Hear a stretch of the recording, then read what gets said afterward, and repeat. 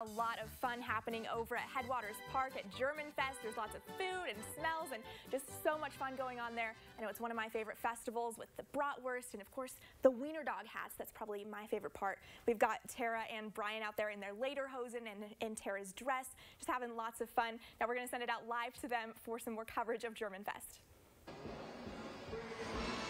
Brianna, it's too bad you're missing out on the fun here. It is hard to keep a smile off your face or to stop from dancing. Now, you can't see them right now, but Justin and Avery are both wearing some fabulous German hats right now, and they are both playing a game called a Hammerschlagen, involving a hammer and nails. You're going to see much more of that in just a few minutes. As you can hear, the band, they're well warmed up, and they'll be playing music here throughout the night. There are parking restrictions. That is one of the major changes that is in store for right now. But we're talking about food, and I can smell it right now. And over to Tara to talk about that aspect of the festival. I cannot focus with this guy. Shut up. Oh, Brian, I am loaded down with all kinds of goodies. This is absolutely wonderful, and it looks absolutely delicious. And joining me now is Eric Silo, who is also loaded down with goodies. He is from the Fort Wayne Sports Club.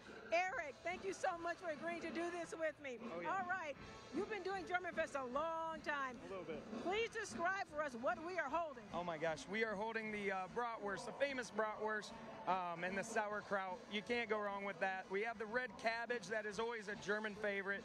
The homemade potato salad from the Fort Wayne Sport Club. Also, we got the pretzel, the German pretzel.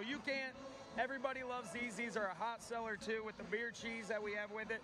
And the famous German cake, also called Kuchen. We are very proud to know that this is all locally made from the clubs that put this on. We put a lot of effort and time into it, and a lot of love too for this community. So very important to celebrate with everyone. So we've got the Kuchen, we've got the sauerkraut, we've got the potatoes and the pretzel. What's your favorite? The potato salad.